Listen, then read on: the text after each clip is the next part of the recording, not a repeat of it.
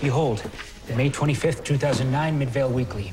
The week of Midvale High's prom. The same night as the Aquarid meteor shower. This is where we need to go to save Supergirl? Yeah, I was back from Stanford on vacation. I had just dropped Kara off at the school assembly hall for prom. And with a jacket, it was oddly cold that night. And that's when the shower hit. And then this giant meteor just came bearing down, and Kara flew up and punched it out of the sky. But the meteor had kryptonite.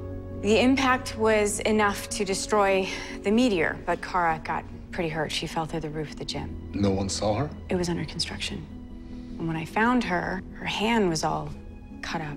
It was the first time I ever saw her bleed.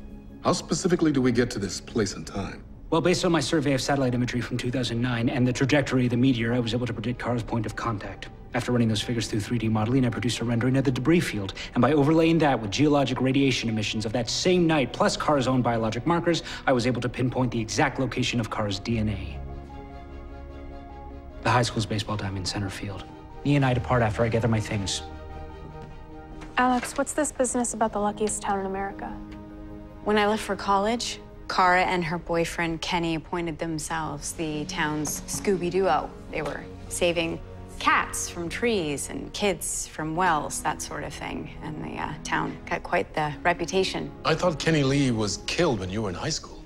The sheriff was running a drug ring and he got caught up. No, that's one of those old world, new world differences. In this world, Kenny never got killed.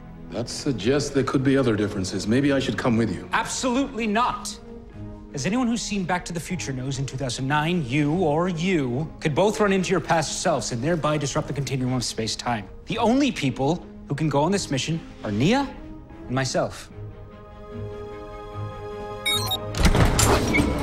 Okay, fine.